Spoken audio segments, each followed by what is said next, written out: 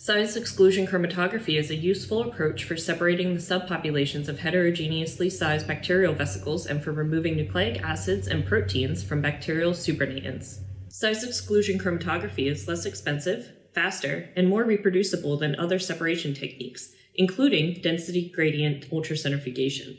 We've demonstrated the potential of this approach using actinomycetemcomitans vesicles, but we expect that it could be applied to other heterogeneously sized bacterial vesicle populations as well.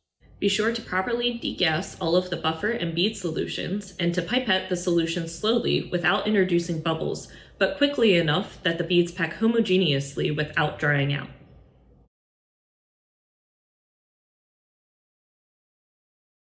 To begin, use a glass rod to mix a stock bottle of gel filtration medium and pour the volume required to fill the column plus approximately 50% excess into a glass bottle.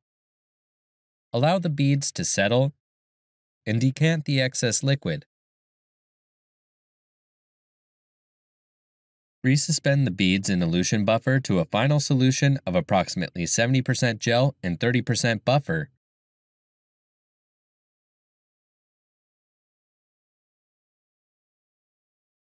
And degas the solution under vacuum. Mount the column on a ring stand in the vertical position and fill the column with elution buffer to wet the walls before draining the buffer until only about 1 centimeter remains.